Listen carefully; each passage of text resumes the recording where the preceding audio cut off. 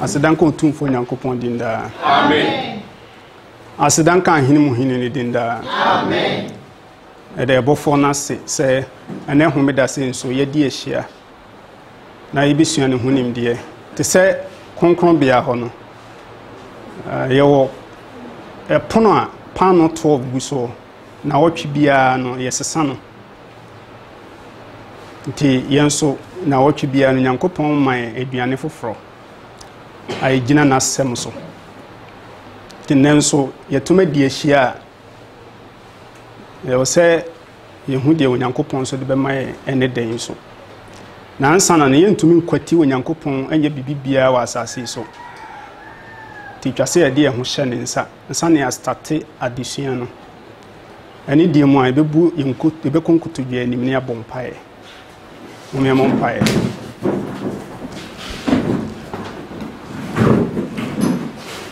Yami abo so ne asase anopai nko anu mfana eda wase. Amen. Edi nkan wo de yenkwa akyere wabɔ ho ban na wotwi mu bepim sabrei. Odoso nko a wayi na di akyere se opese ogie yenkwa. Na de Daniel nwoma no na yesi besua. Bisa wo se awie bre yenkwa gie egina nsɛm a watwere ato wo no so.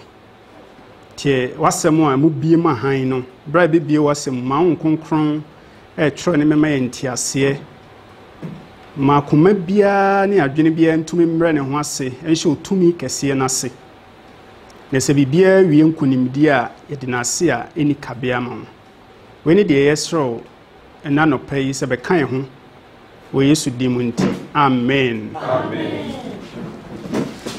Yede Kristo ase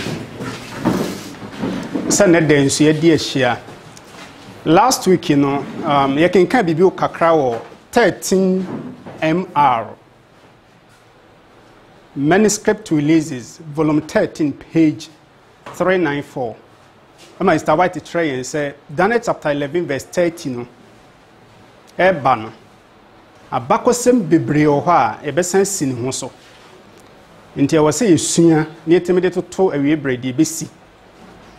Wie no to aso say etwasa ankora bia etumi kenkan ma ne ho na wote saa de na ase fi se no ne ye righteousness eno ne ye tenene fi se Onyankopɔn me ate ase se enso ano no se wote no kore na ase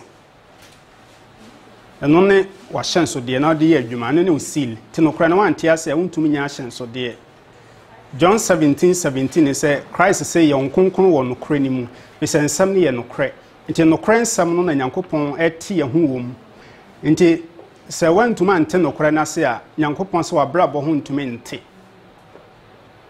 afei ye kwa Isaiah 46 verse 9 to 10 ema Nyankopɔn kyerɛ yen se ono ne firi mfiti ase eye nneoma a ye nyan kan no se ni trim pobegina na de so na nim nyina Nyankopɔn se obeye afei osenkafo ti ba ko ne nkyemu nkro no kyerɛ yen se nneoma aba ni nyina bi wo se eye foforo no se da bi eye ntetentre de brene so na baaye osenkafo ti ne nsa ne nkyemu dunum no so se nneoma aba ni nyina ye teteade na de beba na dika si tetetete nyame hwehwɛ nneoma atwa mu no afei reasumete boa me hu se Jesus Christ ye A to Z alphabetical number na ene edikan e gina ma alpha Z gina ma omega ti Yesu ya ahyase ne awie ti reasumete se se de ahyase na Yesu no mu wo ho no awie nso Yesu ne ye wo ho nti Yesu ye A to Z nti we nyina ye principle ase ye ti ase a abame hu se abakosem asi atwam ni nyina besan si ne ho so biem ti ekọ Daniel chapter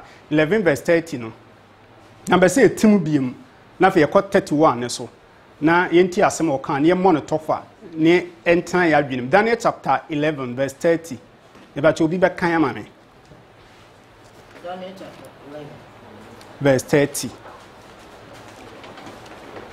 Daniel chapter 11 verse 30 Ose na kitifo ashen baba ne so enti na kuma betu na wasane na nebu duhu apam konkon no na obeye de ope na wasane na nani aba won a wajja apam konkon no so amen amen to se kitimashem beba ne so na koma betu reasumete kire se kitimashem ne vandals your three geographical area PPC pagan Rome 2 mo ansa na wotumi be dia de PPC o establish PPC this have vandals no ejom eno ne kitimashem a beba ne so no to se na koma betu ofa English now say he will grieved Webster dictionary say pain obete yaw afflicted obehuna mane enti kitimashem a beba ne so no be ma na koma tu enti na koma tu a o say kitimashem kono so ono nso so beba na so bi na oba be koatia apam konkon no nti ehun se reiteration ho we ba we so a we ni so beba ne so bi nti apam konkon na wo ka ho asem na ebusa bible say dia na kitimashem ne kono so a ebe mo ono nso so beba ne so a obeba ko abekoatia apam konkon no so apam konkon be na oba be koatia no Yanko Revelation chapter 11 verse 19. Na reasumete so atres apam konkron no a o se ono so be baso abeko atia sa apam konkron no. Revelation chapter 11 verse 19. Na ohini onyankopon soro dan no osoro. Ohun apam adaka no asoro dan ne mu. Na anyinam ne edene ne aprana ne asase woso ni sukotwe kese bai Erade mind tia said amen nti apam konkron ni gina ma onyankopon ne mra no 10 commandment no onyankopon na pam 10 commandment no so ahomegida ne him nti yesua reasmet obecho se sa three barbarian nation no yankrofo o mu kipu onyankopon mra nti ebra o mu ko pepesi so no e ma pepesi ahenye ni ba fom Indi sa na tie dia ene obeko atia apam konkron no na sa nkrofo no a omode nyankopon mra ye adwuma no ye be hye mra tia wo nti enko reasumate no nkyere sa apam konkron no because 4th century aye 400 years century back bia ye 100 years nti 8321 aye 4th century 8321 Constantine e breso almost san nyankopon one obi o share kwasi adamre edin kan first Sunday law nti ye be kenkan reasumate no aka sa apam konkron no a sa bre no pepesi ani eye na dwe so be san sa apam konkron no na ehu sa apam konkron kra na wo kan wasem that time no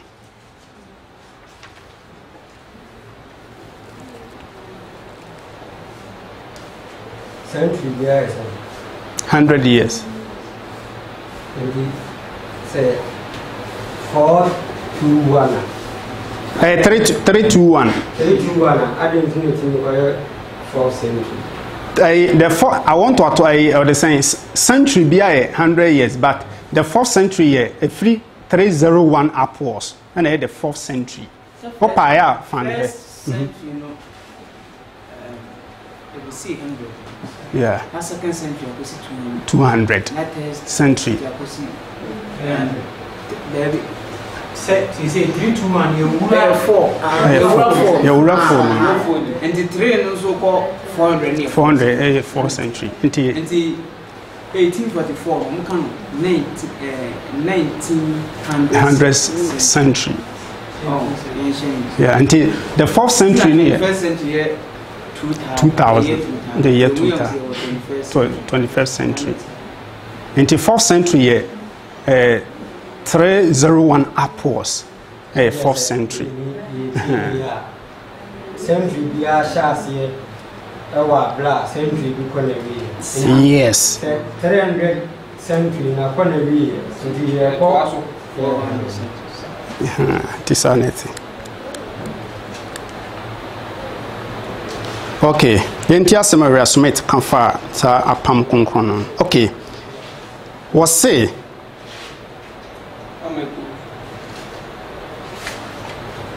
In verse 30, we see his indignation against the Holy Covenant. Where a PDF on intino. Quote to me the mawa unhuno way. Just say be out type with Daniel Revelation. Daniel chapter 11. verse 30. So was a book now, Daniel and Revelation. Daniel chapter 11, verse 30. Was say, in verse 30, we see his indignation against the Holy Covenant as he introduced the first Sunday laws. You was say, Daniel chapter 11, verse 30, no. So ordinary nibe kwati apam konkon ode nibe be kwa apam konkon so no kwesiala mra omudi ka share no first Sunday law mo pass edi 321 Constantine ti vandals kitima share na ebe kɔ no so no ma Roma hini ni ba fom nti no Rome so share mra ma mo share mra edi Sunday si ho nti o se ono so be return nti afei 321 AD no Constantine she first Sunday law we anibro be kwa apam konkon so apam ne gino mo Onyankopon ne mra Onyankopon 10 commandment no we assume say sa three barbarian nations so ne yankofa no kipu nyame Sabbath nti no pepesi ebra mu ko mu so a o mark pepesi Roma Eastern Roma hini ne ba form no afei ono so ye na dwen so obehye mra atia Nyankopon apam konkon no to mu share first Sunday law ho nti won say 8321 a Constantine pass Sunday law no ade a no kwasem ni o se ma Roma hini no start say last week king kan o say start say ebubu o pass first Sunday law Roma hini yas sha say ebubu nti ye be hu say ebra Rome be share o man kwesi alamra no ebra Sunday law o be pass o man kwesi alamra no e ho na be start say Babylon hini ne hwe ase ona ahini no Nyankopon so be start say obubu ahini no nti Constantine share sa Sunday law say ona Roma hini start say e bruki nketen yen hye ne so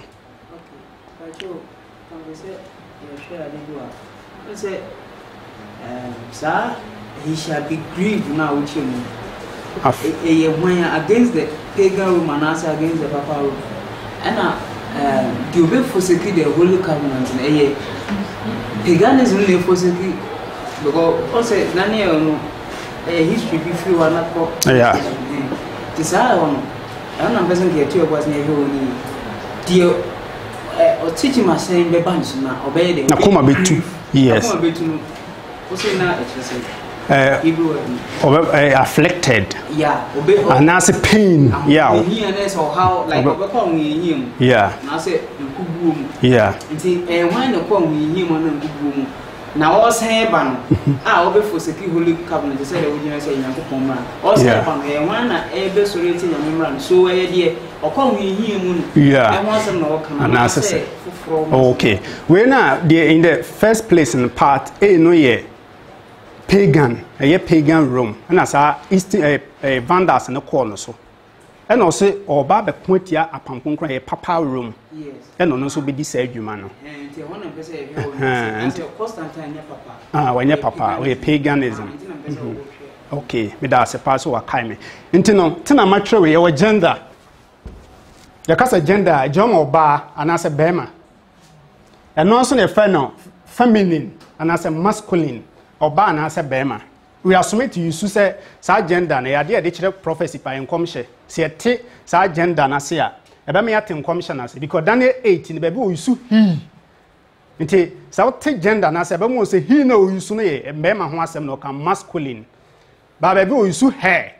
Inti hair no so better say, or bar, a safu. Inti no. I am masculine joma pagan Rome. And feminine nso joma papa Rome.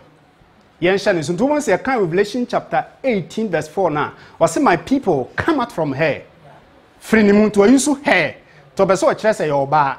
I am sorry once I'm no can. To ever men Yankopon crofon ya clear understands and say Yankopon can't hair once I'm or bar once I'm no can tea a solid be. And the bed this hour and she share never. Intebema ya juma clear. To assess our gender. There was say you use super because Yami you soon in prophecies in the or Daniel and the Revelation. Say bit to me at it, I see it. You see here a state and I say a kingdom. Or you see here a state and as a kingdom. And I say a kingdom a pagan. A pagan. Empha Matana. And Matana. But you so head, you so head, yeah. Yamasuma Batahum. I'm sorry, I Katana. I won't cap contest. Right, I say. I see a TSA contest because on said he now walk a state. And I hear no see a church. Yeah. But it can be a church, true church, or a false church.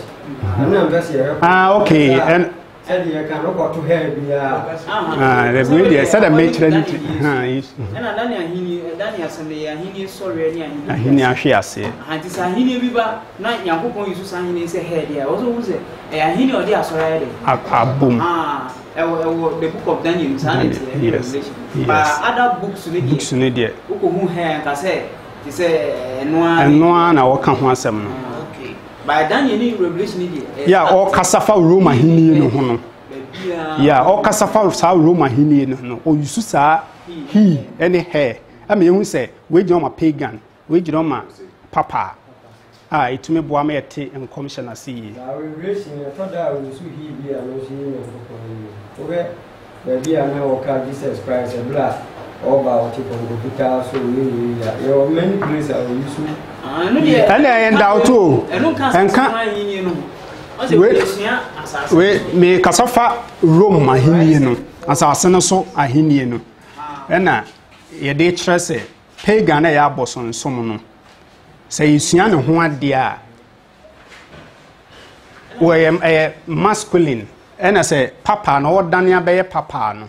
The genoma feminine, a female or bar. Okay. I saw that what done or our bosom, so was I done who obey. I'm sorry. Daniel, let me play to the last week. You see, you think to be able to say a question, maybe okay, I come to I take to an eye. Okay, okay. No idea a pam concrono, and I done a came into my tineno. Me trim. The patrol obeying is much of Casa. 321 share Sunday law a day, Roma Hinin, a good Roma Hinami. And the one here said by Mr. saying, no, Mr. said, every Sunday law and didn't now a day. Because I said, I'm a compost or I'm a beans and one in the bathroom. Okay. The Etienne say, Revelation chapter 18:4. Ebra, Rebecca said Babylon and Hinian because you have me right history. Ebra second angel no. Omuka say omu free Babylon fino. Ehone Ebra because omu chire say Babylon Hinian eden e follow into oma Protestant no. Omu free sa Babylon Hinian mu emfree. No mo meka nyame nkrofo no. Nti sa midnight cry message ni ye midnight cry message na ye loud cry ema yenso so third angel ema ye we bre into Revelation 14 no bra ye be show man santina nyankopon say sabre no ye nka che obi okwesi ada so mu say waje the mark of the beast and as wa nom abo na dwama mo nsa wa nom na dwama mo nsa nemo be ye mra o man ma hono man te ho na Babylon hini nyankopon be start say e follow na Babylon hini ni hwiase nti nipa emfrim nti constant ahomeda na wo share no wo share mra so bia nsom eye kwasi ada no wo say wona Roma hini start say ebruku ebubu ne ba chawati ase nyankopon anim ehu sa hini no okay eba the nibubu no verse 13 e kan no first sentence no say na shiti machine bere na obedi yeah so the word grief now kind afflicted nibubu na enti sister why last week na quote na quote is national apostasy followed by national room they were making kind so man na kabum tumra na wife nyakopon asem ene o man na say ebeba omoso and when I had 7 trumpet, 4 na call. Constantine so 83 to 1 share Sunday long. The band on so body ya won. And the man he need ebubu ye no. Enti ya ba no say papers so a share Sunday long so no so no. Three na kan do. Ebe call so no so na hini na bubu. Enti no. Sa. What say? we are told that when the United States passes a national Sunday law, national apostasy will be followed by national ruin. The same principle applied throughout the history. After Constantine issued his Sunday laws, the Roman Empire begins to crumble. In former years, when Rome war against their enemies, they found victory, but no longer.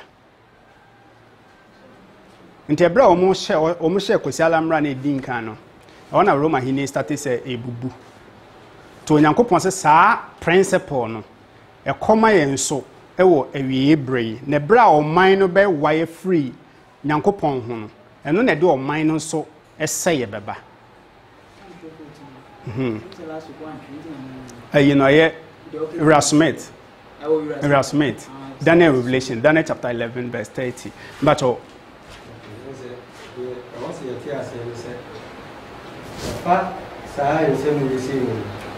Okay, 3, 2, 1. First Sunday law. Almost enforce 538 AD. And no, Samuel Manan, of course, who are my Protestant churches. And as our Protestant churches, they were protesting against Rome. And the protested Yama and go to Brazil, Usia, Muadia, Bonse. Roma, sorry, I thought they to make up it where we said, Omakon Roma, sorry. And you know, say, Rome, whenever I say, oh, sorry, no, about catching your home ransom and asking your home Crawford. The other back said, in a crack, and ever. In a Daniel, Nakia Obedia Buano. Obedia Buano. Treasure, a Basana, Emma, Nipa, we are also. The Musha says, more 2 more, a few, and say, Musha says, more 2 more at the end of the Baba. A Baba cow, yeah. And we asked what you want to Mona said. I also was what it was under 2 reasons. Yeah, I don't fool you now, move. Yeah, that's it. And from 83 to 1 to 496 near 170 years, Bra Constantine share Kosialam Redin Khan 175 years. And now Daniel chapter 11 verse 31 the fulfill. You heard Daniel chapter 11 verse 31. Near has him be all. Yani to do back when you teach him more, and your son back. Na odi asrafo besi ho na wabukonko bia ne aban no fi na wayida for de no ho na wodi achiwade a ebo oman no asi ho. Amen.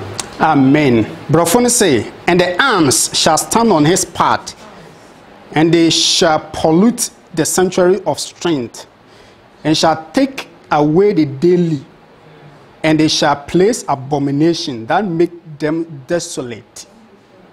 Until arms on your basa limbs, until arm on your basa. Yanko Isaiah chapter 53 verse 1. Yanko Busa say a basani genoma a deade. Isaiah 43 verse 1. 53 1. Okay, Isaiah. It's here a room and Sandy Barcol. What I say? Muntemi, more moody train year tree. Number share radio. More for time Isaiah 53 1. Okay. See,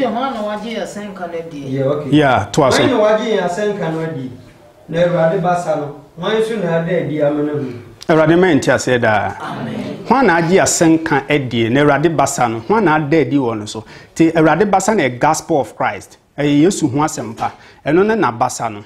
And no any idea Jesus Christ now who are the strength.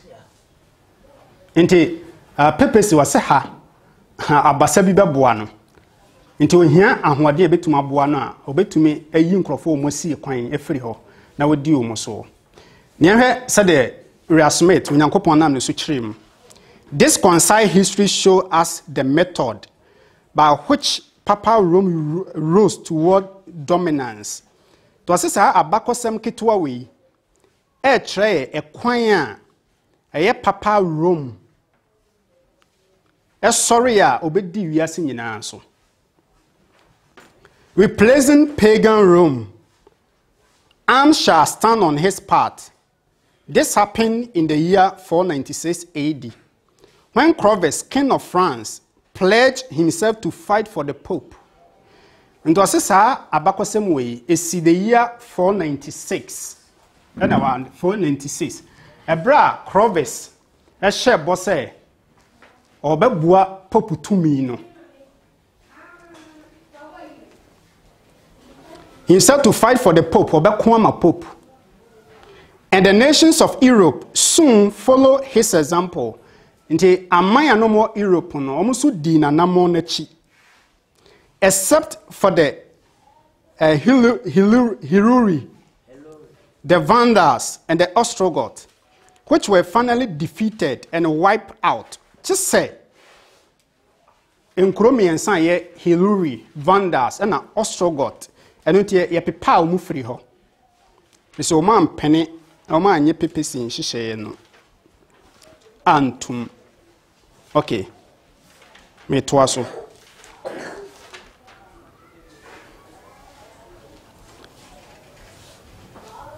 Which were finally defeated and wiped out. Notice that when pagan Rome rose to the world dominion, it had to conquer 3 geographical areas.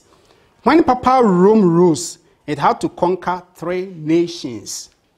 The pagan, Daniel chapter 8-9, it says, "Abebenki 20 p. There was a chere and a fam, and nothing so a TV fam, a present land, a assassin fefe. A puye and assassin fefe. Into the east, Assyrians, and a fe and a fam so. Genesis 12:9, it says Egypt, and a present land, and also Israel. I hear them too. Ebenya northern tribe and the southern tribe. Northern tribe in Israel. Nti ansa na pagan Rome ebedi ade no otu aman miensa na omeye na tamfo a omonye ne hihye entum oyom firi kwan ansa na obedi ade. Sanso mo se papa nso ebedi ade no ono nso wose oyi aman miensa firi na kwan ansa na ono nso bedi ade. Ti sa aman miensa na papa nso yi o mu no ene sa Vandals, Ostrogoth, Hiluri no sa 3 geographical areas no oma anye pepesi nhihye antum nti omo wipe on omo yomu free ekwan mansa na otumi bedi ade ye nhye ne sente haye alliance kasa alliance the relation ayonkofa anase union enkabom nti no Daniel chapter 11 verse 31 no e kire enkabom a ebra Vandals ahinie no omkuti a Rome na ahinie ni ba fom no afi Rome e de ne ho bata aye Clovis te Clovis hye say obeboa no amoma tusa aman miensa na free ho ansa na tuma bedi ade te ne was 7 pagan kings mu ba ko ye Clovis te Clovis converted e be ye Catholicism nti no Clovis na di papacy esi ade so the year 538 AD this is still ade we ase a you do Daniel chapter 11 verse 40 no a said onyankopon ka say modern Rome so also conquer 3 obstacles and son obedi ade he say nya characteristics and suban a edi nkan wo Rome ho a yebehu ni suban etoso mienu so e papa no ebesa me ehu suban etoso miensan so e wo de obeye no we brain so yen hye no so ntino sa 496 ni ebra Clovis de ne arms ne na soldier for ahoɔdene but yen kan verse 31 no yen sisu biem na nti asɛm ho 31 na odi asrafo bisi ho yeah no go konkron bia ne aban no ho fi no ida for the no no odi achiwade a ebo man no asi ho Awurade man nti ase da amen nti o se asojafo ebegina na fa mbeboa no to de asojafo ene bedi dwuma nti ekobasa obeyi da for de ne free ho nti wode oba ha paganism obeyi da for de ne si ho no de amanfo ye chiwade no esi ho ti sa amanfo ye chiwade ne church and state asole ne aman ka bom ye chiwade wonyankopon anim Ti last no we asome Daniel 8 no na wo kyerɛ de 538 no o ka ho asɛm no se saa amanfo ye akyiwade na omudi besi wo no asɔre ne aman a ɔmbɛka bom akyiwade onyankopɔn anim na through that no they be persecute God's people into obey daily no daily ne paganism abosonsom a no bia hu so me abosom to obey take it daily na free ho na wode amanfo ye akyiwade na si wo church and state nti no course the year 538 AD eno nti pagan Rome use 30 years na wode siesie ne ho edi saa abosonsom ne free ho na afi wode church and state esi anan na Jesus Christ ye won BC4 Yesu de mfinhia aduasa na ono so de siesie ne ho obehye ni nyamsem na bonti nyamsem kan ase AD 27 ebra Yesu ye born esu nti e try and say Satan okopi Jesus Christ ne dwumadie no na wa counterfeit no yen hye so nti say ye hu de course of 508 to AD 538 de ko ho no enye ade papa ne course wo ho by ba BC4 to AD 27 ibe hu say de course wo ha no ade e fa nipa nkwaje ho but ha ye counter work Satan yes or the counter onyankopon adwuma nti from 508 no enom di two sa three barbarian nation no efiri hokra na papacy establish the kingdom e wo wiase ni mu safedie e wo se ono na o correct the heretics nchechere boni bi a wonte ase ne ade no o se o de ba nchechere bi a wonte ase ono na wo se wo kirekire bible ni mu kirewo na utume de ye adwuma koso no ne onyankopon yayi no asase so a wona kire nipa no kore ti we na ko gidi fo no hunu a nya gidie ne tetene nto aso na e koro no ntom sori ti ai ne ma o taija no hyase a ikuma Christopher e ba cho kasa ndi sasa na Yesu kan no Matthew 24 verse 15 said ese mu hu achiwade e boman a odi for Daniel kan ne se gina konkro bia ho a de o kan manonti ase sasa ne fall power him because one say ebinum ka say achiwade e boman no e bla AD 70 titles build Jerusalem atoda pra kan say bra se Silikus as wan oba Nyankopon asori dem no Antiochus yes oba Nyankopon asori dem no but baby a sa bre no say na after bra Yesu kasa asinu na Antiochus no abetwem but Yesu ka asem say muhu that means ade na wo yani and this asem na follow when he says muhu achiwade e bom man no so di for Daniel kan say abegina konkon bia wa de okenkan no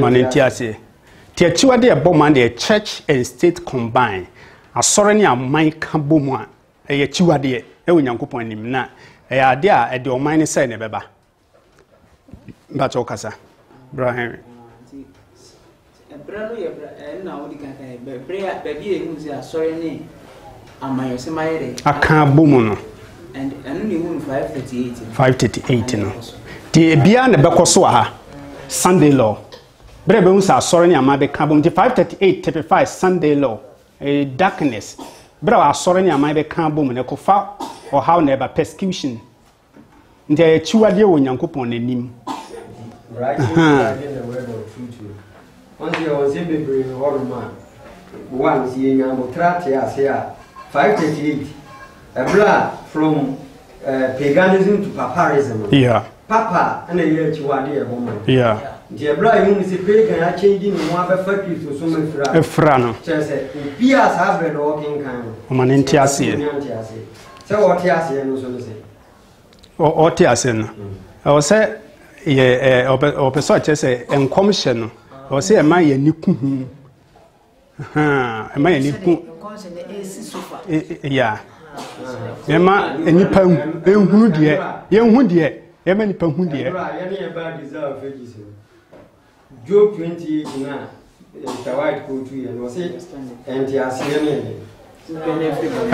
Yes. Okay. What you say? I can't understand. You said a ceiling. In this okay kind, I actually want to know now. That means that I was so few free marathon. Yeah. So church and state no ye di ka say e chiwade e boma Nyankopon pe. Say church and state be ka bu. Church and state no bu ka bu o se be ya o mo de marathon be ye de. Maybe see what. You know say what they don't see ho. I said that marathon. No to no credit training for. If I try encore Daniel chapter 12 verse 11 maybe. So 5:30. Okay. You go to Daniel 20 Letter 24:15. At times, I'm not the born ma you compare a universe 87 no I don't need to banish a phone and tell one. 87 no. And then a conscience is phone and tell him. I advance Israel for no the progress cruise in the clan and the Shemubi and answer a have 490 no triad VC 8034 verse 60 or 1 Casablanca. Israel for progress cruise around the Momo Blend to say 87 Titus Bekofa Jerusalem say one and that's how we in the 538 no. And if one and on sound a Shemubiana. Okay. Okay. Said last week in time, but you say longer. The idea started free 2, 7, about 8 in the back. Can just say free. Auntie, say now can 17. A share 419. 419 dinner. No, the count say 419 we in Great Controversy chapter 1. So I say 8034 na go so progression close by Nyankopon. E sounds so mumma any monana na o manya konya mehu Yesu. That is 17 na Nyankopon twen 70. Yeah. If you read the book of Daniel chapter 9 no Gabriel got Daniel say wa hye sabrew. Say bro onya for ma for a body nyai. Say na betu no brimpo beba abese wo. The book of Daniel krunkrum bia na a bit is verse 31 krunkrum bia na wo. Enye Nyankopon krunkrum bia. Yeah, Satan. Yeah. From Crumbia, so I say, and I come be a being chapter 9 also. And she and they 17. I go point in on from 8034 to 87 can I say no other Canada was a decent. I don't really I never butter a brand of capital for 18 or the mountain. Yeah. Only a boom brand say Yama bonus. Okay, umbre. By a mouth bonus, say I'm passing with it our power in such a okay. May the extra time behind it. Sana from 8034 to 87 a back home. Okay. And to a moment, Tom, addition and so kakra. It's a me bringing in a bessa. I ask him bisa name boy. Okay. Now, Masim Bisa Daniel 11:31 when also know ye da for them. And Masim Bisa Basamity Anna, Congo Bia and an albino fee. Congo Bia and albino. Okay. Okay. Verse 31 was it? An arm shall stand on his part. See, I know you and say, Clovis, France, now soldier for 2 minutes. I need papers here, a company so, but come on, send a king free. You know, say, and they shall pollute the sanctuary of strength.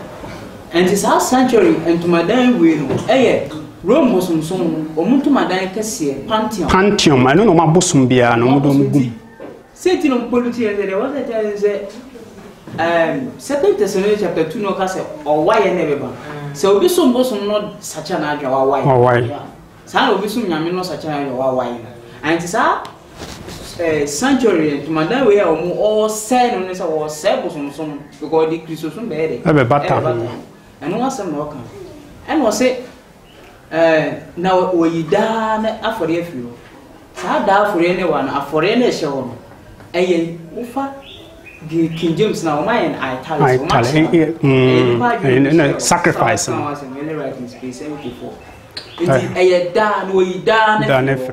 It is hard that way no a continuum adient to us. Yeah. A jinama and you guys said the way you know and I said where you go free. It is hard down a name a noun a ha yen and yet Dana a war Exodus name Genesis. Masam no ka. Daniel. Go ye wa for e born da. Da for advert. Yeah. I do we a pagan and union. And all cast will be here because we from say or say sanctuary. Ah, and about what you say.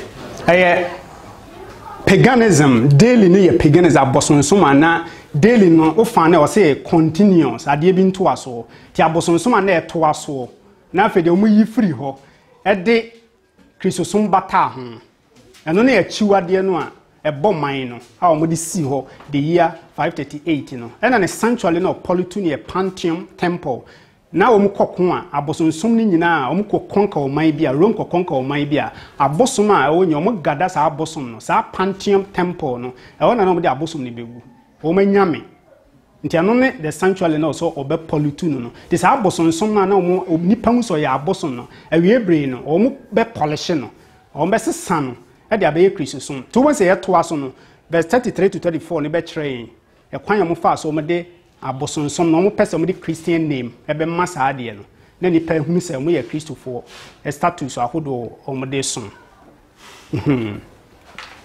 it is our share Daniel chapter 12 verse 10 verse 11 obinka Daniel 12:11 mam ne hwe assembly o Daniel chapter 12 verse 11 Daniel yeah edumi yoni chichimu duba wa say na efibra obeyi da for the mo di achiwade a ebo man no si ho no eye na apem ahani aduokon ente efibra obeyi da for the na ha no woka no 508 now establish 538 eye papa no ekopim 1798 eye 1290 weyi abosonsom free ho a no the papa esi ho na papa nso be di ade ekopem the time of the end ebema 1290 enunti 508 say what free 538 ma ebema 30 years ana say what 538 free the year 1798 ma ebema 1260 what the 30 ne be kan 1260 no ho a ebema 1290 Inti a trail from 508 to the year 1798, 1260 years. Sorry, 90 years. Also na 1335 on the chassis. Ebe pim 1843 or say in Shrano Momotwain ekosi na pim san aduasa enu. Tini nyina beginning from 508. Now we should work see AD 1843. Millerite, mo breso. I don't know Miller more Nakopon and Sakata. Kata chat. The word in Shiano one or train, and one about two. No. Oh, in Shirane? The train in train in Asia, train and a body bebum, and catchy. But that's a one Nakopon shed. I was in Nakopon and designs. The Daniel chapter 12 verse 11 to 12. Okasafasa 2 ayuem. Yanshanenso. And then the first year. Enti me pese anya understanding bi wa ha. Say ya ye kwa ye beti ase. 496 ye unsa alliance or Clovis. E na soldier for tumi ebo a pope. Amon ko 2 sa 3 barbarian nation no etugui. Say June 7th 1982 so a ebe won se Pope John Paul woni Donald Reagan ko share won a library kasa 50 minutes se kwan be fa so be to Soviet Union atogu USSR and 7.5 years na sa de ne bem 1989 nti hanso hu alliance wa ha nti 496 na 35 1982 so a Pope John Paul ne Reagan so ya alliance ansa na mko to Soviet Union atogu nti ye hye saade we so nti eduru ho a say ye bete commission ase alliance drama ayonkofa ana say enkabum wo fa na website dictionary o say the relation ana say union So no be can boom. Na my idea. And your friend say alliance and kaboom. Nti 496. You say Sadia no a course. We batch your young call Daniel chapter 11, verse 32. Now what are or what are pound homes you or the teacher my children is saying now so only would you young coupon the show would you know I am Amen. Omo me bo apam humusu no. Omo de tetrema chene in a day. And on de be saa de no. Omo fa nyame apam ne nya adwuma no. Omo de na ada na be fa nipa bebre. Ewo saa bre no. We say, and such as do wicked against the covenant shall corrupt by flatteries. Nada. But the people that do know their God shall be strong and do exploit. And they that understand among the people shall instruct many. Okay. And to obese or chere or kasafa a free 538. Ekopem the year 1798. Atro and another would see her. Naema reassumetum why be must say this describing the 1260 years of papal rule from 538 AD to 1798. Here we show the church in the wilderness. Taha ne who say asolene was sereso. Revelation 12 verse 6. So Bernie Biane ko sereso. Baby Onyankopon siesie amane say won hwe ne ho na apem ahanu adusia. To Bernie Joma church. Inte wilderness ne Joma time period 1260. Ahunhia asafo ne fam 1260. Was say here we are okay. Was say the true believers who had to flee to the mountains in those days. The one Christopher no kwafo no. Omukwade da abotan mu ni abodame ye pam me persecution from 538 AD to the year 1780. Hona Christopher no ye time wo mu. It says in verse 32 that they know their God. What a wonderful tribute to those faithful ones. To say asem ne ka say omo mu nim omu Nyankopon ne de omo be hye omu ho dene. E no say sa asem we no e asem a enwanwa ema sa Nyankopon krofo mu ya nokwafo no. Tribute ye tax eto. Tribute homage eto say yeah, what has will be a near see will be paid to you. I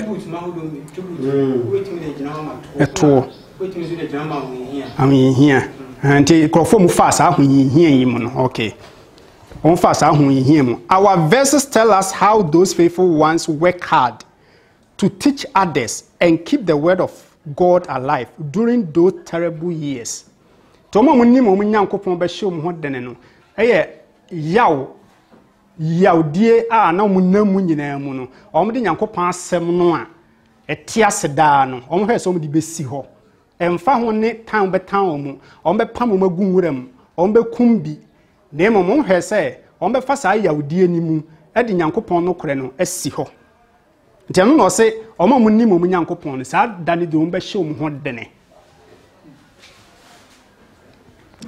nto se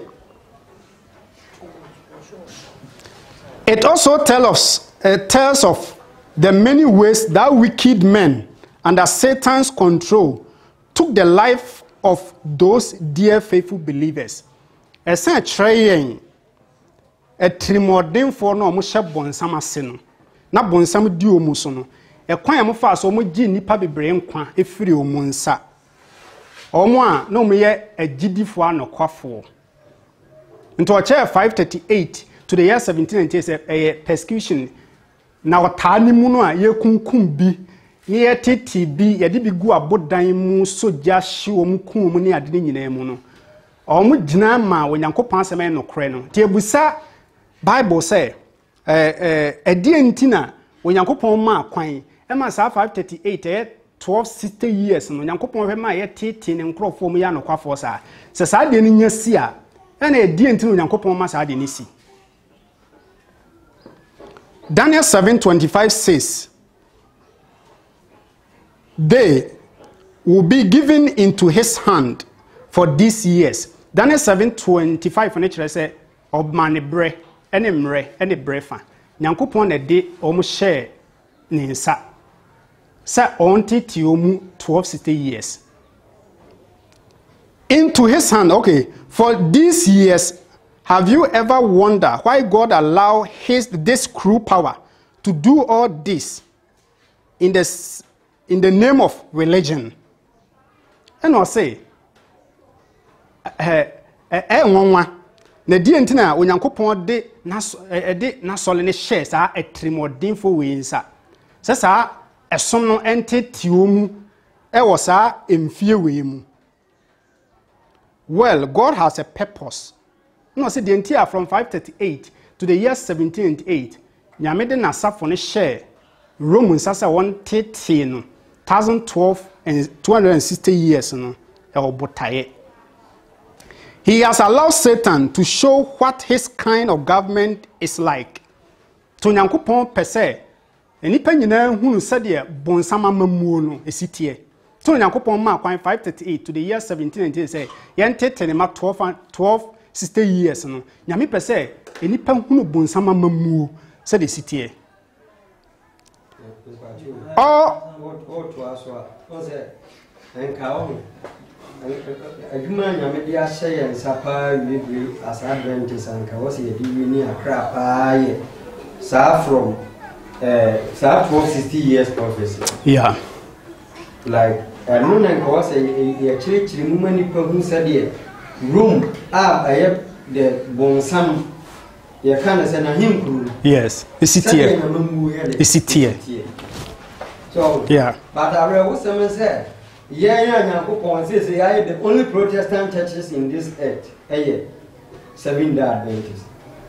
And other Protestants are protesting against nothing.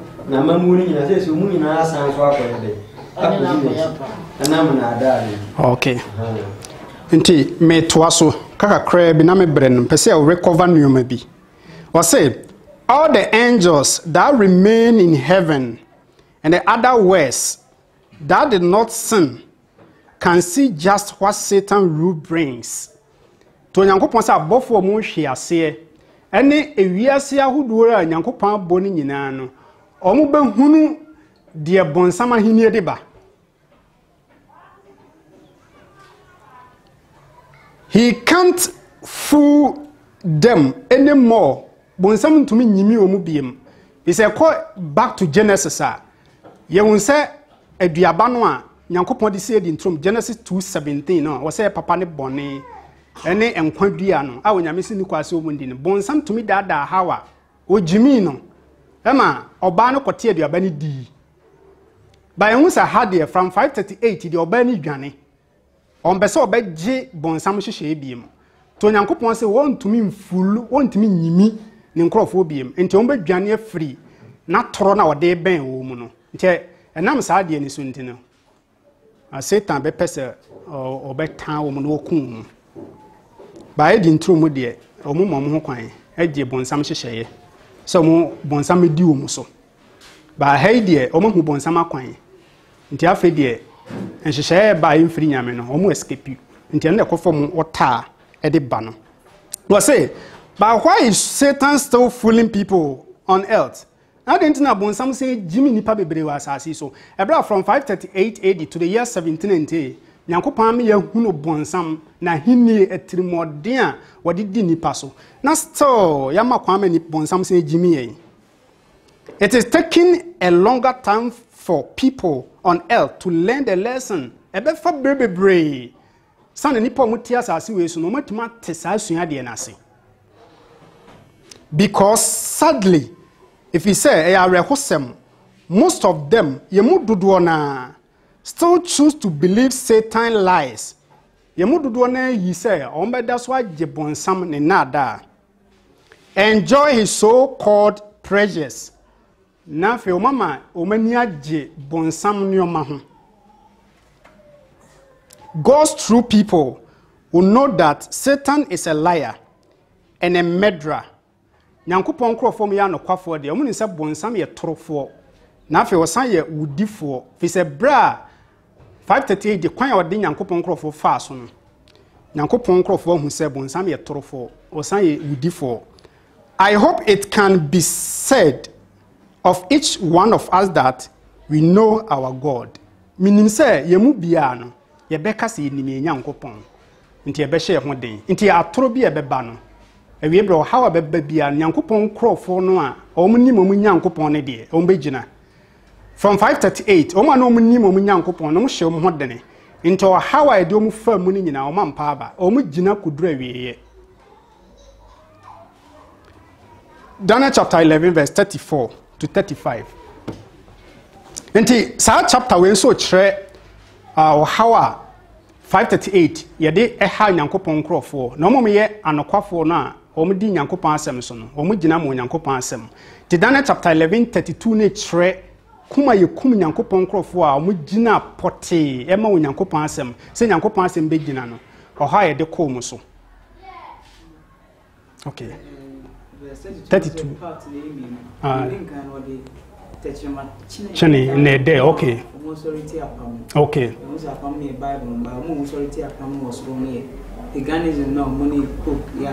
Yeah. And the flatteries in the dada.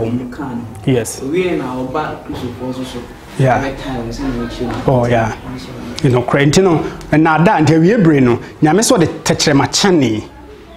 Daniel chapter 8 verse 23 ne chese na ni tienti ni na da be koso woni nsem nti awebre ye kwan a romu fa so e dan nyankopon asem e no kore no te nyankopon krofo ante ase a na Revelation 13:3 ne se ombe wonder ignorant ne ho be ye wiase nwanwa mo madi na chi obi ho ye onwanwa na se wunnim ne ho nim de nti wo be follow no nti nyankopon se ne na de no o mama nya ne ho nim de no he wonder abeye sa nkrofo no nwanwa nti ombe follow PPC yen hye nso pa nti e wasa ye ma yani eda ho ye wawie brei na ye hunu nsem a e fa PPC ho ne pa ne ho ntoma yie say a e betuma ma ye hu ba bi gina tesa nyankopon se beto na tenem.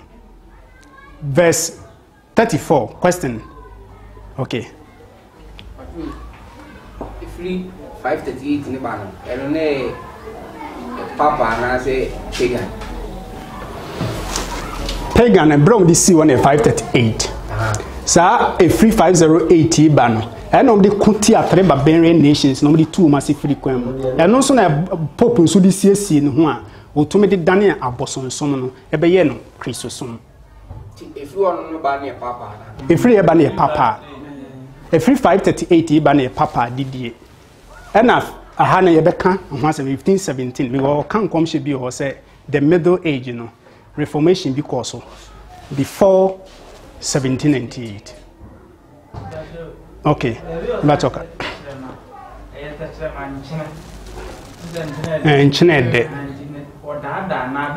Yes.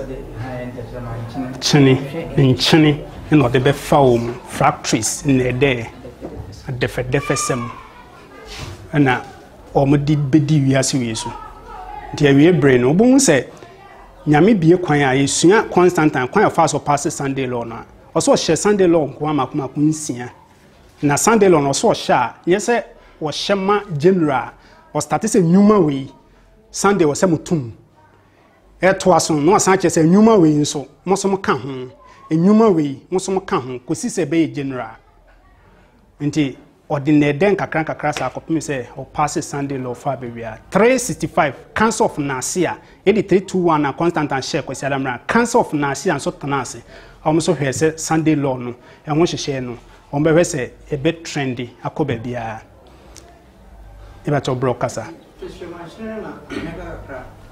enye se bia ensem nko yeah okay positions any honest any ready yes yes bo abaso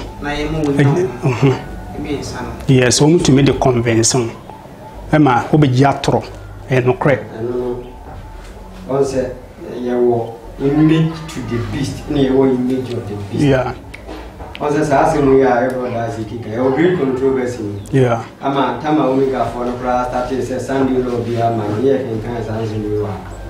But there was a sentence when he said, Edwardly Anna.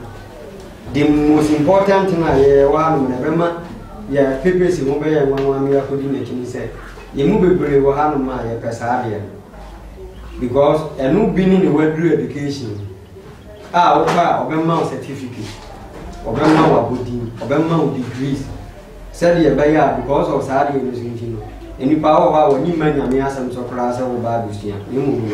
But we now say what in the precious. Yeah, in the present. Yeah, money power. When Niji dear new man. Or the better foul. Yes, yeah, I escaped throughout. Yeah. You won't. Yes. And you might be was a young son. Yeah, yes, I try. Radin Shaw. Rasmete Chese, Babylon, Abuan, and Honin in Tino, Babylon, Hinian, almost a Hinia Benin, only soldiers in the Beconkai. But said there, a man room, dear, no, yes, son, can say, or not, your man yourself, a son fra on any Jume dear. Into a man who chain, Sah Hinia me and Sunny in a. Until a real brain. I was saying who knew my warrior. But Daniel 11 verse 34 no. 33, okay, 33 no. Okay. In teaching more, yeah, be a son, me and son. Now, or mine, one I would name them. A very many public bring any. Now, so better talk and granted. I know. New Jafframa, no fat near from and Nebby.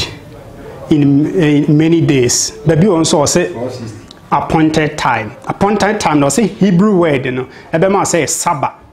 Sabbath no, etre many days. The centre appointed time. Inti asem kro a Onyankopon e ka ho asem. Into ase nipa into person etre 538 no domumfa till captivity. Aye Nyankopon asem no kra wudi so na ya fa domum.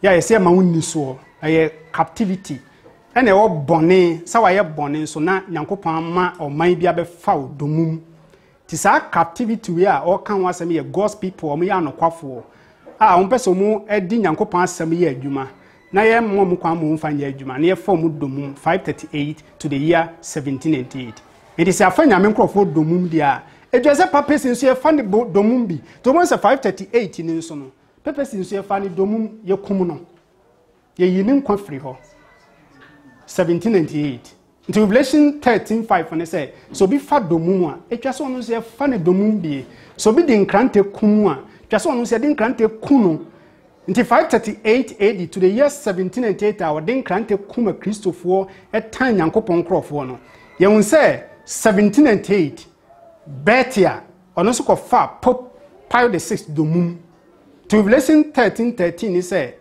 Abuan krante prano. No da so tease. Ono se fa ne captivity biem. Yen hye nso. Nti Daniel chapter 11 verse 33 no e train Onyankopon krofo a omo fa omo domum na saa de na omo ye no atan na omo tam no Nyankopon de ti omo ho. Nyankopon de mo mata de fita ejinama righteousness of Christ. Yesu tanene.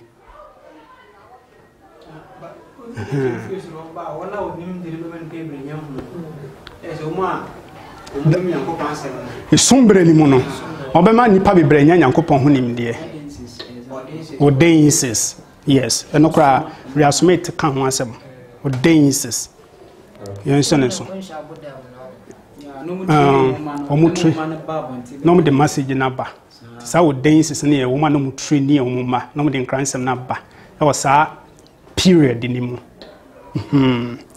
intino Nyankopon kire se de sitete no ebesa to Nyankopon krofo we bre mebre na ye bre 34 ne kase ekoso a ye ntumi ma ba mu yi ti me rapo no na se me bo ne tofa na nyame ya adoma next week no ya to aso 34 35 kopim 45 no ebebo ama ya ti ase yi ti de me kan nyina ne se de 496 Clovis ade na hokobo pope a omo ya alliance a omo 2-3 barbarians no ko alliance na ha ne course ye won say June 7th so 1982 you say Pope John Paul and also Reagan alliance wa ha ansa no mko to Soviet Union wato ogu nti ye hu alliance wa nipa tu asa say hu nipa mienu wa alliance 12 years time no ebrom ye alliance ni fie edumienu achi no and I'm starting to make two 3 barbarian nations no ato ogu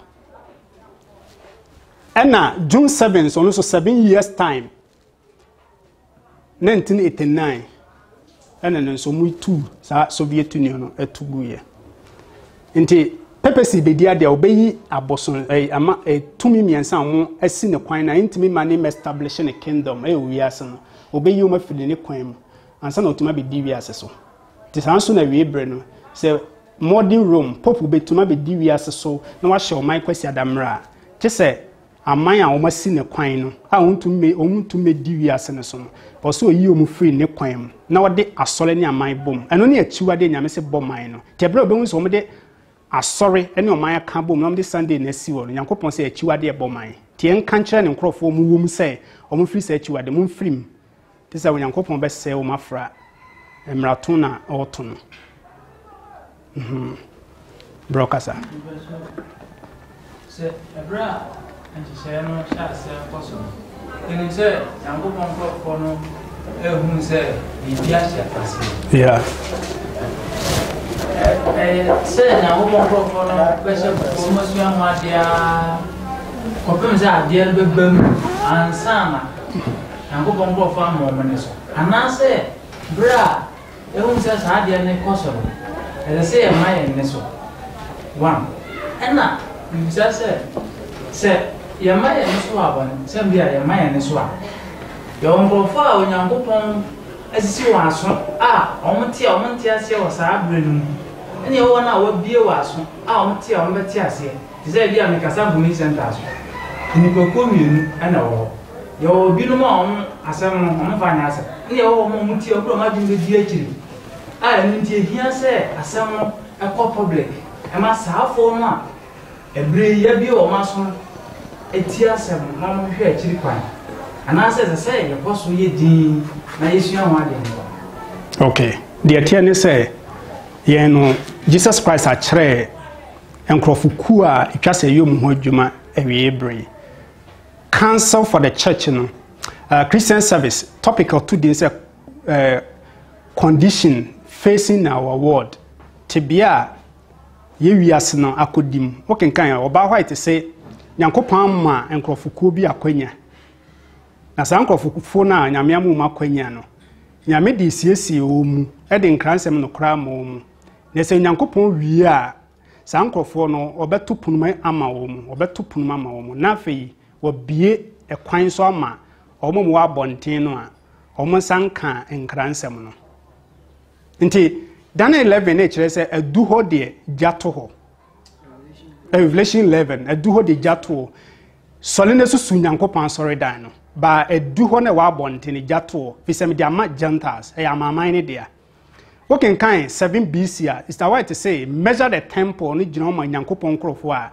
Yankopon measure say the 1 Peter 4:17 e kan say atemu no a sha say Yankopon krofo so nti ye won krofo bi a nyame start e wo measure on aduho de nyame se mfanto kopim se nyame be measure sa ne krofo na wiansa na obie kwan ma sa krofo na ba nti ba bi nyame measure ye no se kotisisi ko measure e no na die fodie ne beba nti now no de Yankopon se yenye ne se akwanfo mo asase so mo doso yie pa ba ye no de e ma ne ye insa se yesuro se akwanfo ne de enkransem be mo ba o mo so ye nipa te se ye ne a ndi se etwa mo ko ne san de asem ne koma obi a wo public na bontene a ne se ye bu asem Onyankopon aka ne so nti wo twen bere ya ye wo mu no ye botaye ne se Yankopon se edin kan ye di siesie ye ho schools ahodo nyame se establish nyina ya ho siesie e wo se ye sa nyoma ni nyina se establish system of education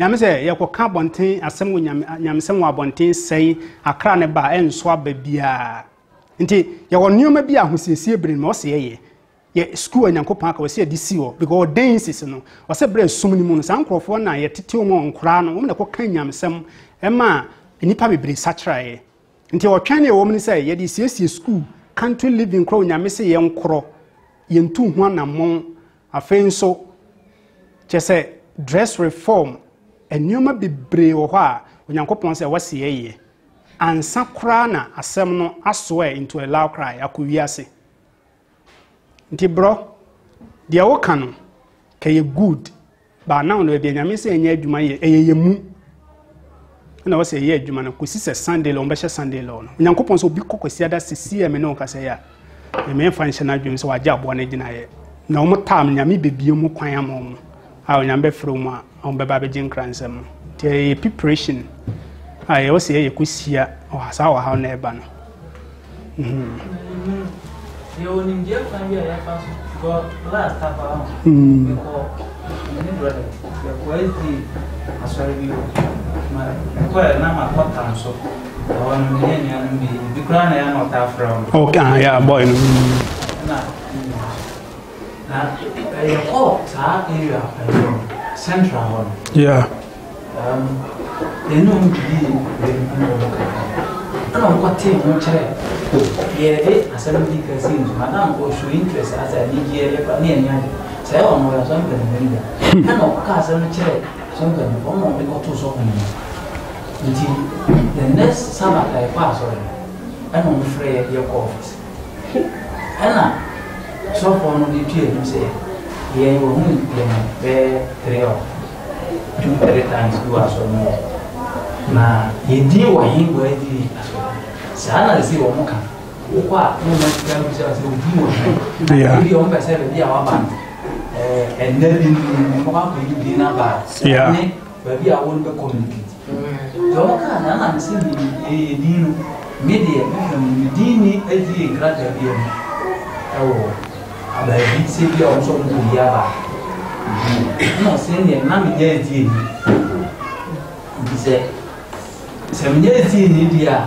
any minimum answer and they say bia the move so when they move bia na just me say e di ni no agene fi se tra o plan na asore na o ho se bi no nsa nti se oni bana na ma wanti dia o betima ko kan onyam sama chere na de wade so kra na be abati waso de mo se o ma sore ma no o ma tete o mo di o mo ra da mu na o se ko kan nyam sama chere no dia okay ka me kan test ba ko bi wa no wi ana bro akasa Ezekiel 2:6 na wo oni paba ensuro won na ensuro won sam nso na ensanson ne nkase eno na wo ho na nyanya nkyere ho na wo te de na ensuro won sam na ma wakoma entu won anim na wo ye busua atuatefo Ezekiel 2 ne kasafa adventist ho ewe be enkom hye da ho saa no mbekeka ba wotoa so a osene nyina mu no kamensem kire wo nti ene wo se hu kwan a ebefa so a ebekọ mu nti nkrata asem ne ade no ene wo se yama ya adwene koso because ya print message de gu paper so a wo kwa anya fe na ne kwetena se ebehwehwe bibim wo de just share it fama no fa hyehye wo nsem na de free ho wo number gu so se wo che ema nipa be 20 kura no a anya de emu be se 5 no omo beti asem na opipa no so no beti ase because that white say nyame be ma ne honhoma impress won say the book hye ne nsem a ama no a pay kira kwan ampan so boy e fe ni Nathan oba ha no na mpanifo ne na hurusu bebre message na wote no ha odi bi mu no nti country no say won elder ba ko kan wasem a bono no free ho beduru ha no elder na friend say ono ko voter ya say wakoto asase a ono free ba bi omu no yes o cheche the country and o free born no o di dance chance wa ya de nyame nhira no because anu ma nyina no nhuni ba fe wo hu se we nyina ye no kore ana no mu solitia no the country say ana ye ne no ha no mu frɛ no ho sa se say ko mama no property say won fa message ni mra sore dem na sa asem na wo ka no mechirim because say okọ no wo kyerɛ sa 508 na ne sa 1290 no ho asem kyerɛ mu no so mo ntia se sa ne tie de na sabati on be man property nti o ma kyerɛ sa asem ni nkyerɛ wo ene na problem kakra o no ko e ba ko duru ho na o mo ese o mo hia no to mo ne wo ensem kan bi to mo se na won fa message emre mo fa sa message we mu nti bro e kwan e wo se fa so ne e wo se ye hu Yeah, problem is yeah, advantage. Me bacho ma bro Henry nkasa inwie apagya ne nsa che why bro bacho kasa ade ba ko se di share adwuma kana maso ko da ye adwuma yes ene ye ne ye adwuma asa hu se bia ya fa kwan bi so ba asa ye convert ya wo ma so na ko bebre kura ba ha ye benya problem yes ade ba ko wo se hu se nyankopon adwuma no ne direct yeah enti bia na hu ba bia ne se ne brother keke memente ba o kan no so ngongo ye ne adwuma yeah o kan asem ba ko che ne pa no wanya interest on go kan tro bi obi asoreti yeah say Ezekiel to na kan o say eh de obi so difo bi abamumu enti adwuma na e wo no ye say reformers e ka so be a reformer na adwuma ne say baby a owo no and o ye ni and say baby owo no nko baby furo yeah and na reformation baby so ye nyina nko ya atro na afi ne yankopon pese opeja no kure on ti say a reformer just say am ka so okay ye reformers say reformers dey any who be reform ye one and some baby e free by ye reform yeah on because be any dey open Christian education Christian dressing country living some men na okay ya ko kanyam sem obi ba na nyama fe obi so ba ne maten obi ba o mko ya school yes nye ehe no mfa nye hwe ba se one reform some men ni na o frɛ even meme na kwa for dey ama ensem ye kokora bi nse mo ma no o se school ya tibi eye different eye ntin ejina yan kasa kwa yan reform ni mo yeah o nti ye na wo se ye srew na kopon bre na ho ma ya kwa nkyere bia reform nyoma kitin bi no ye tin edisi wo na fe ye ko akwan go mu a e betim dia say aba enti mo ma enu nya ye bad ni say ya ko kanya mesema chere mi na kwa fo okay o fire no woni ni ye chi ma yeah debi ntesa ye hu ni so okay waka de a no kuram de no kuram a ho say waka de a ho go be de obaye na adwuma cause mela o say Baptist church anu ofiri mu no ebre o convert ye no odi kai asole ne ho adwuma Baptist church na no wo mu no ansa enti no ade a yehu de efi ankasa no na me say we say yedika reform ye efie first te asem na nso aba be bra to go betuma kwose sakra bi bra bigua but o nyina o besan akọ mo nyina ba kọ institution ye nyuma sem ni na sakra no bia beba bia no oba no ho kire no yes ya asafo no bo me kenkan no ase asafo no ya hyede se wo kra bia beba bia no ya asafo no boa no oh wishan nyanka ntie wo fo aye wa ha no ene wo se kan ye ho bom ne hu se ekwan be ne ye ma ne de omu fa so eni kwa se me ye ko gina nkurankura bi ensem eye wo wasede eye me ma sede nti awofo na ye kan ye ho bom a ye ma no ye nye omu den ni mpeti chani no nchiro ma de go sa asem na ye kan na ye wuo ne nkwa asem sa Christian education na yesua no hu popo ansem wo kan no say pop ne stronghold baby wo kra de wo say bebre hom so de mo free Babylon sem ba wo bada so wo mase e de na wo free Babylon sem wo boa wo so wontimi nya asenso de enti no sa na manya na wo se wo hwe ne sa solid establish school a ma solid no ko adu so mo establish school enti wo de wo ba no be ko ba bia wo pe wa ankasa e training no wo fie se de Mary etiti Jesus a na rabbi for school no ho then so Mary amfa na nko no what tin wo fie no se asole ni school a wo so e de na wo ye de aboa wo ba ne nkwaje so wo gya no e de na koma obi ya wo kasetia no se ne doctrine fe bonsam wo san do be ko ma no this the way take can say ye wi na abebu nkotodwe abompa se Awurade jeme mani free so he na omo mu no e no say wa wonim se so he da ho e na do ba na kotum e na wi ye wo se Yesu san nyini mfrim e ne kwan be no mfa so onyi akora ne fi so him e wo se wo ye bibia ansa se na Yesu nso ayi ba na free so him tianuanom we me ani bre ye ne ane wa ha yi ye be hu kwan e be fa so e betuma abo go botaye onyankopon afre ye no enye sa botaye na ne ye adwene ye botaye ne kwa akiri se na Yesu ka che falasifo ne se omu esole ne kwa omu cheche ensam ani pa hyehye na omu adwene kwa akiri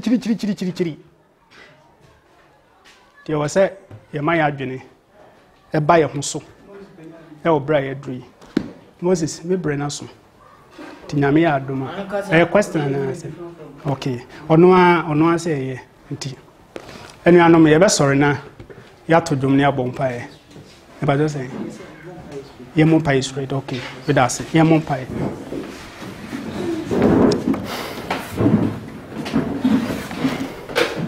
Kristo edawase amen aboye ho ban bedu sabre wa church nioma bebre ye so say di nioma bebre mufo onyamobo ne fa ye ho fonso ne mraton e cheye me anya asonde se de Israel fo ne ya asonde a nipa bebre wu osere ne so no kabretie bi na ya dom eto atwa onyamobo nanka maye nsi ye honhom ai betum de aye wadwuma kodura wiye we ni de yesro e Yesu di munti amen.